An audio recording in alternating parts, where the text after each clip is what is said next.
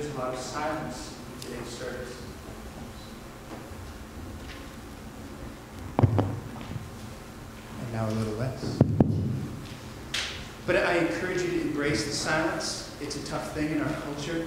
But as we carry the cross, we'll do so in silence. As we enter each place, there's deliberate silence. And after the meditation, here we'll have the Stations of Cross, and there'll be silence. But there's also songs as well. Would you stand? The words of this first song are two contemporary songs. I've been looking for new songs, and this is a new song for our church. I just learned it last week, but it captures, maybe some of you know it, it captures the essence of today so well. For those of you who are strict Lent followers, I apologize that it has the word Alleluia in it. You can skip that word if necessary. Otherwise, consider it a sneak preview to the resurrection on Sunday.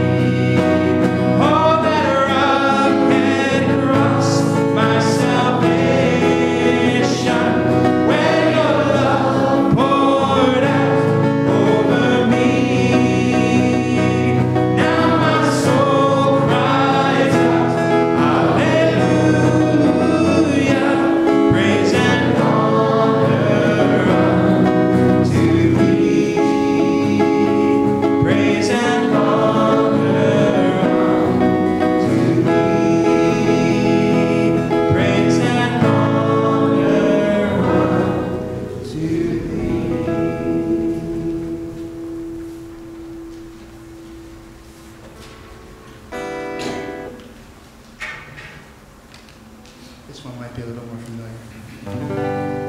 He became sin, who knew no sin, that we might become his righteousness. He humbled himself and carried the cross.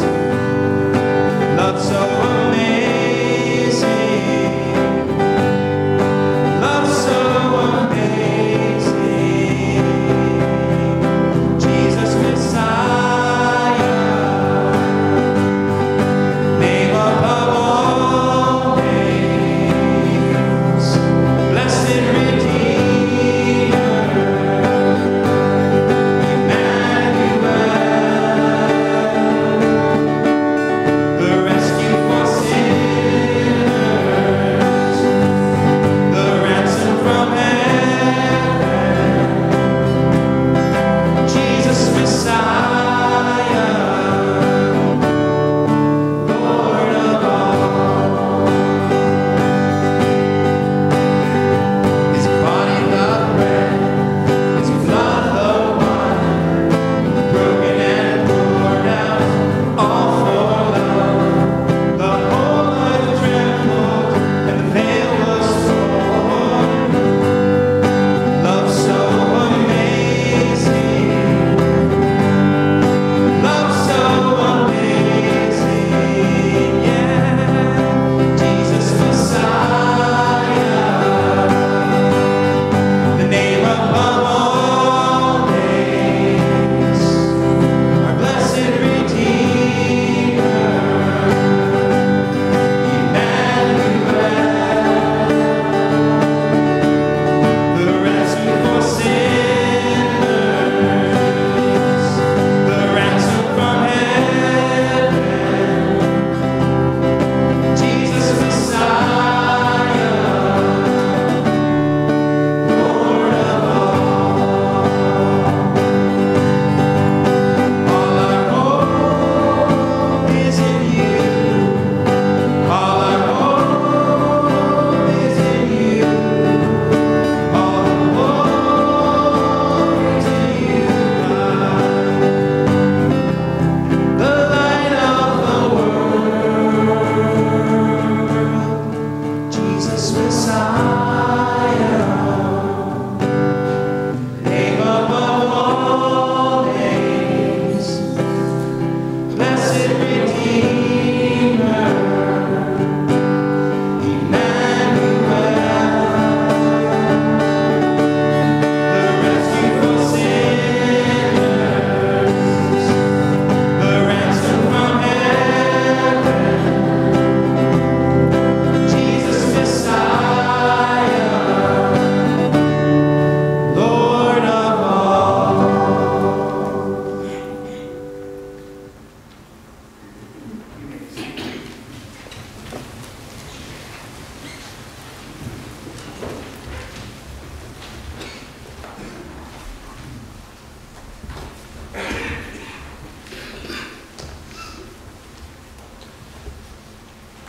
Mark chapter 14, verses 53 to 65.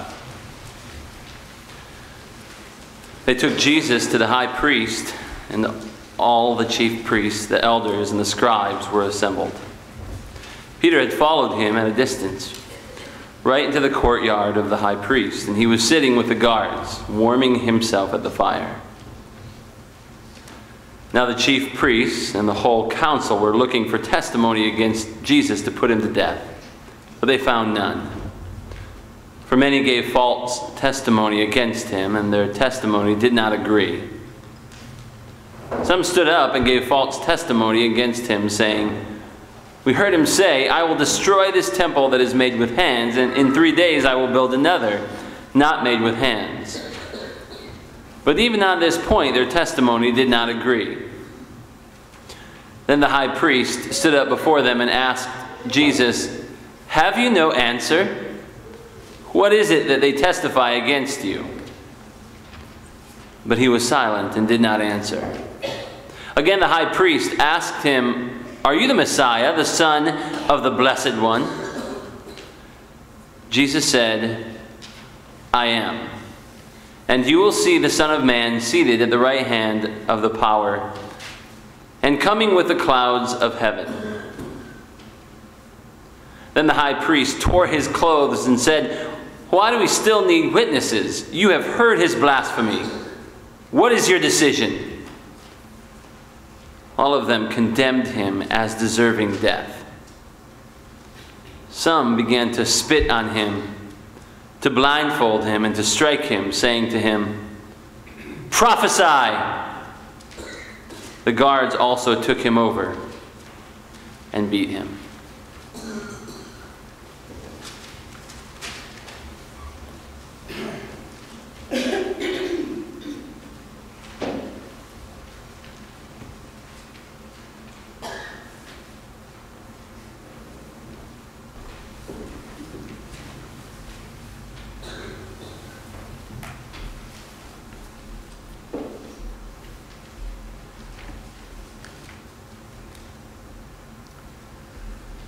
Let us pray.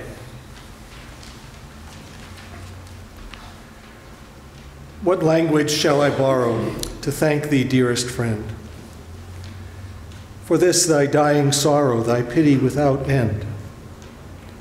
O make me thine forever. And should I fainting be, Lord, let me never, never outlive my love to thee. Amen.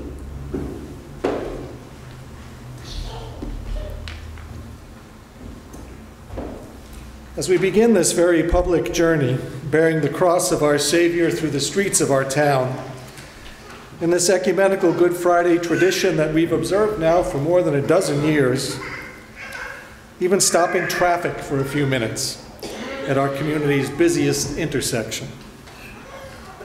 It's worth pondering in the midst of that what impact this public witness has, this witness to the meaning of this day, what it has on our neighbors who see it from their cars as they pass by, or from shop or home windows as we pass by, and whether the message that we intend is anything like what people receive.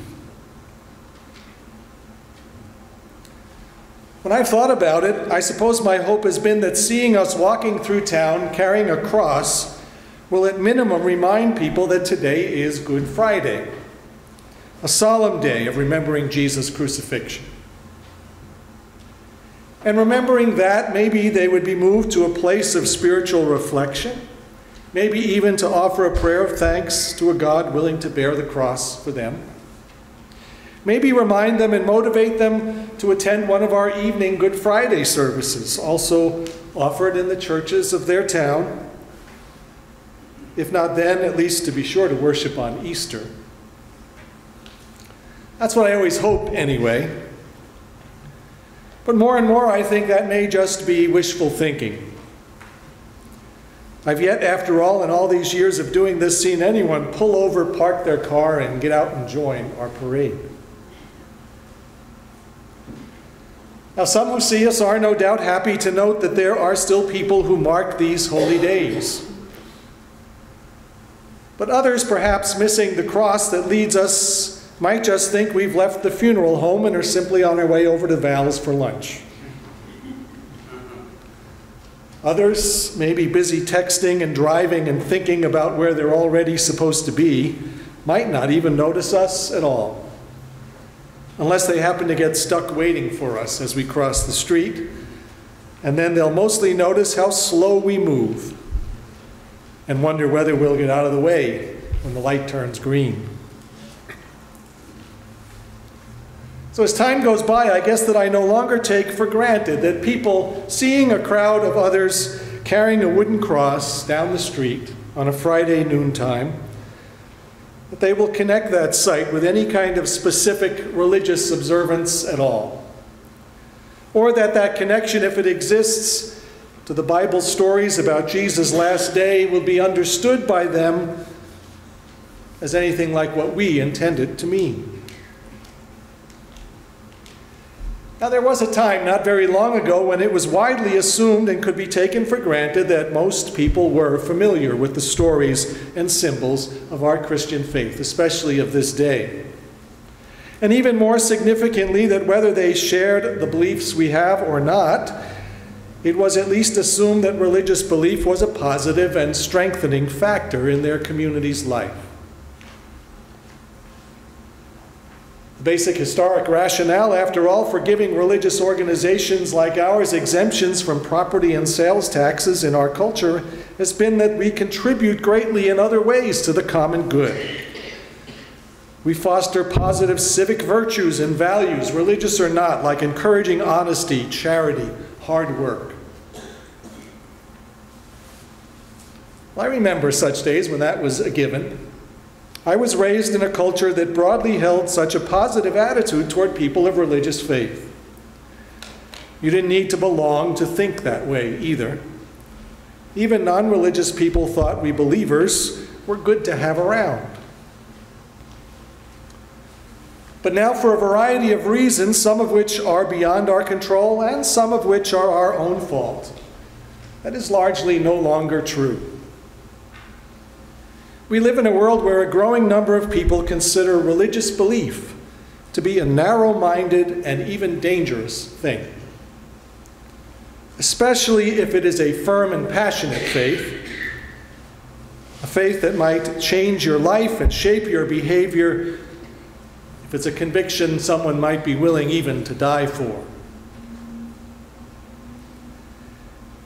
Just yesterday on the Today Show, as part of a week-long series on religion and spirituality, they reported on a survey they had taken to see if people considered religion to be a unifying or a divisive factor in our culture.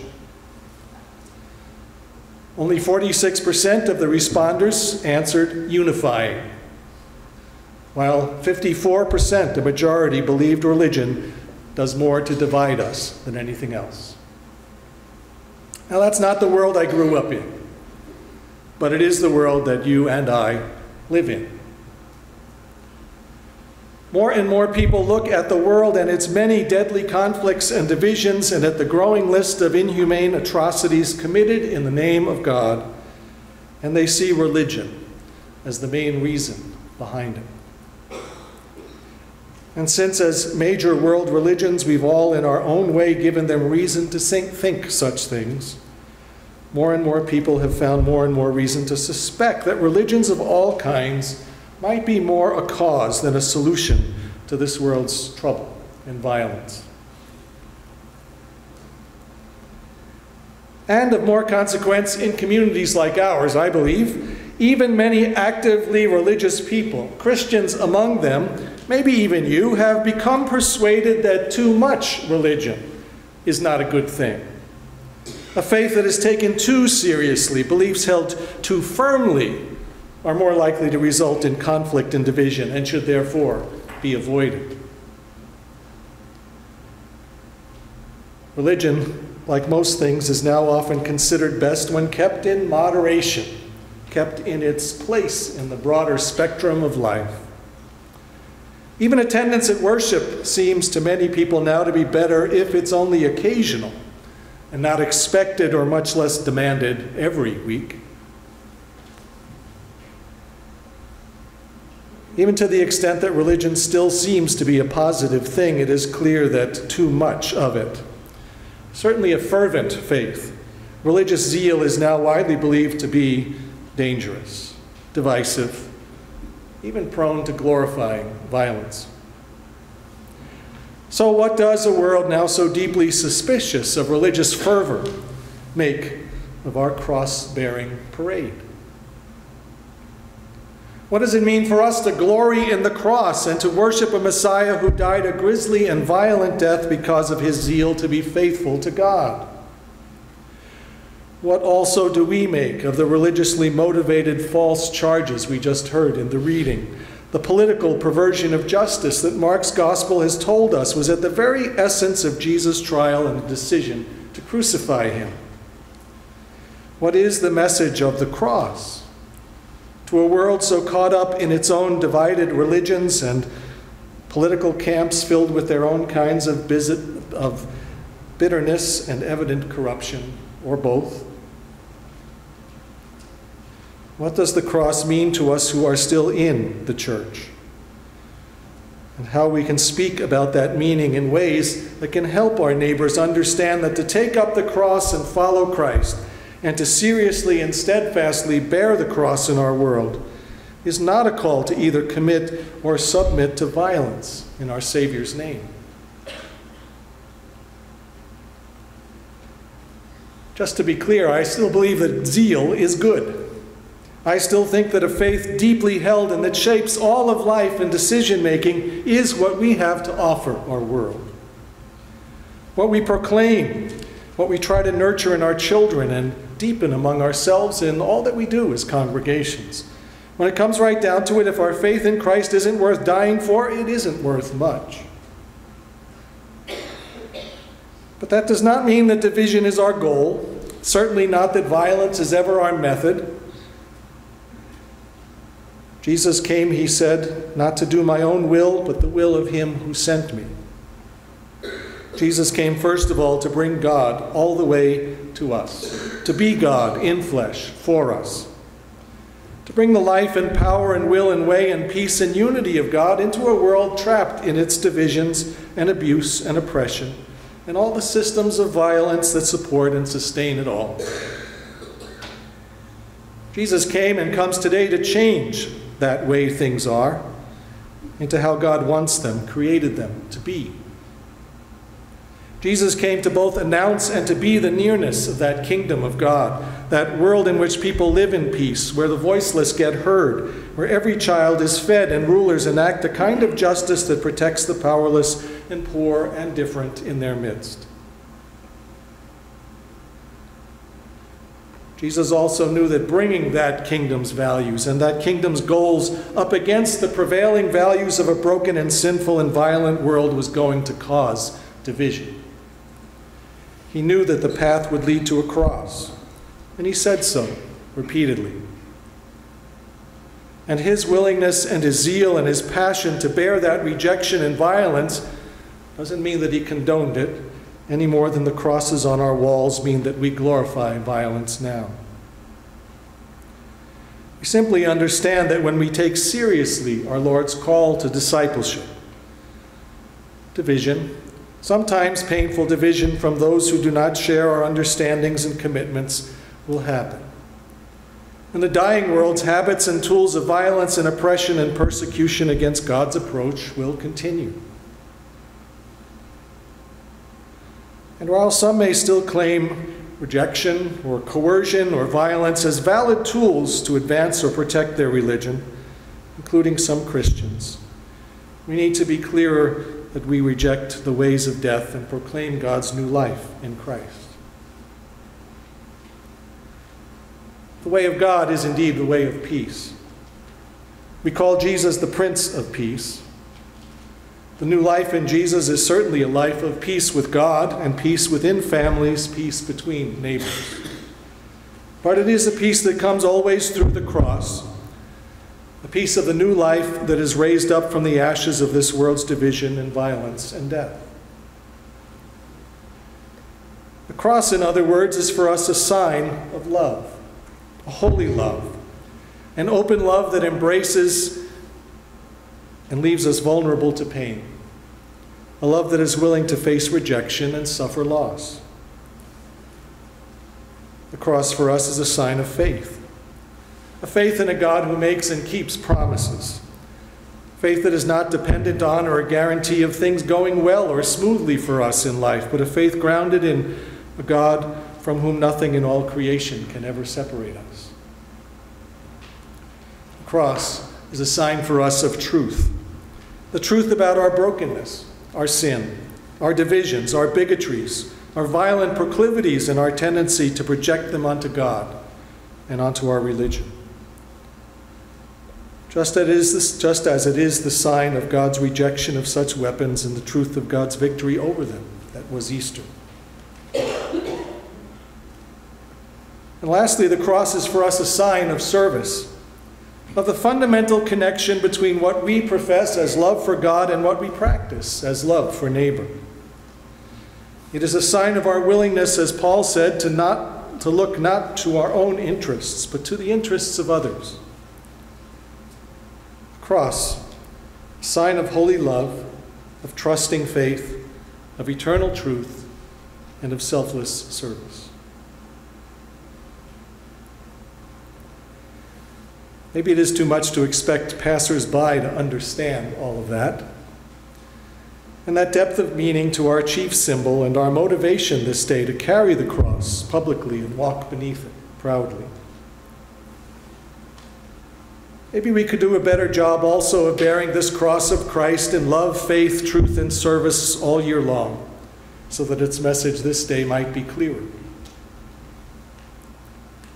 Maybe our worship each week in all of our congregations could better enact that kingdom in which everyone is welcome, where all those who hunger are fed, where people who are different in so many ways are yet able to sing the same song with one voice.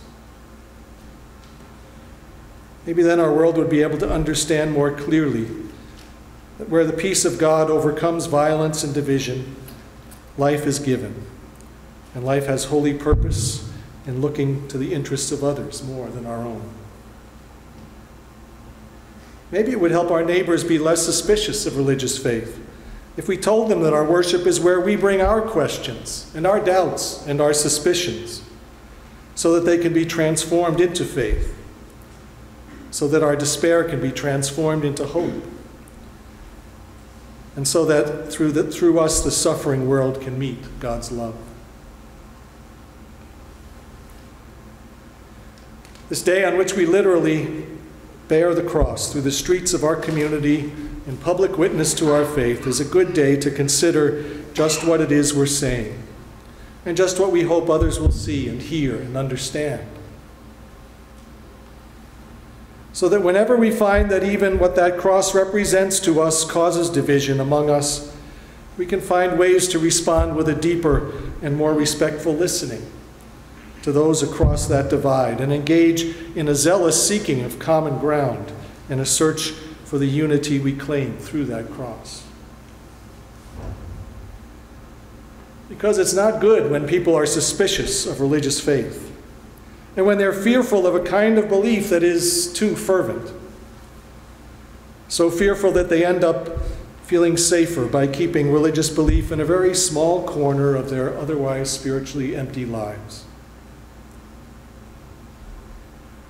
It's not good that our world is wary of our cross, because when we look at it, we look to Jesus, the pioneer and perfecter of our faith, love, truth, and service, who for the joy that was set before him endured the cross.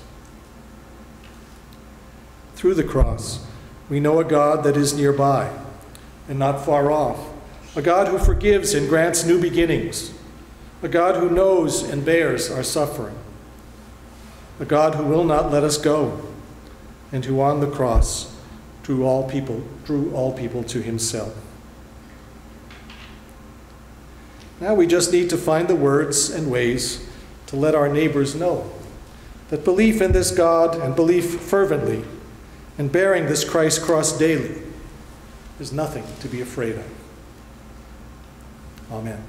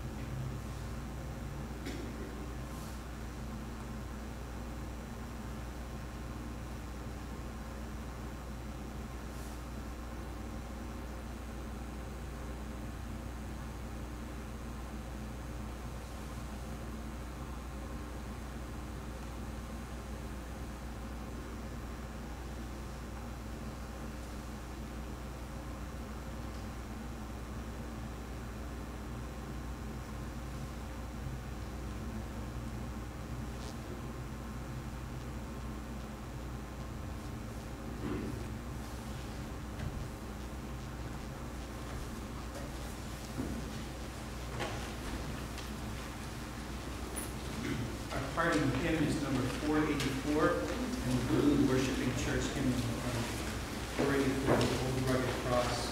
Let's stand and sing. Thank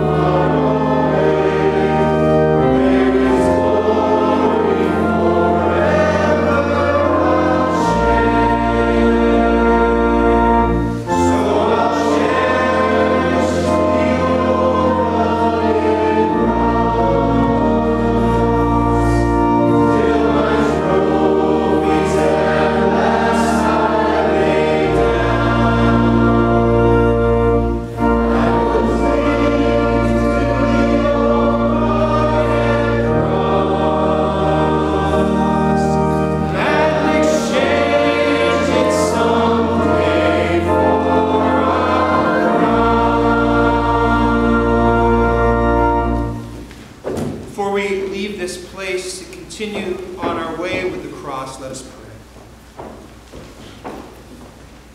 Lord Jesus, what is there to say? You've said it all. You laid down your life for us. Out of love, you suffered for us and died. Lord, we know the story. It's old and it's familiar. And yet, Lord, its newness is fresh every day. Because of your cross, we are saved. Because of your cross, we are in your covenant. We are your children. We are blessed. Oh Lord, this year, as every year, speak to us anew the message of the cross. Help us to understand. Help us to ponder and behold its mystery. Help us to find the life that is in your death. Be with us now as we leave this house of worship, as we journey on our way. Remember, in Christ's name we pray. Amen.